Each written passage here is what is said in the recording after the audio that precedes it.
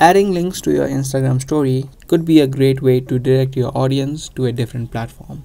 So that's why in this video, I'm exactly going to show you how to add links to your Instagram story.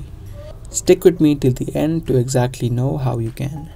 To quickly get into the video, first head over to the story section on the top left of the screen. Now you can pick any picture that you want to add as a background for your link. For now, I'm gonna just pick a stock image here. Now after you do that, on the top you can see this option, which is the stickers option. You'll need to tap on it and then simply search for link on this search bar. This link sticker appears. You can tap on this one and it gives you the section where you can add in your link. After you added the link, you can also add in a label or text to what the link is. If you tap on this plus icon right here, you can add in any text if you want. So for example, this is a link to your Facebook page. Then you can type in something like Facebook and then tap on done on the top right.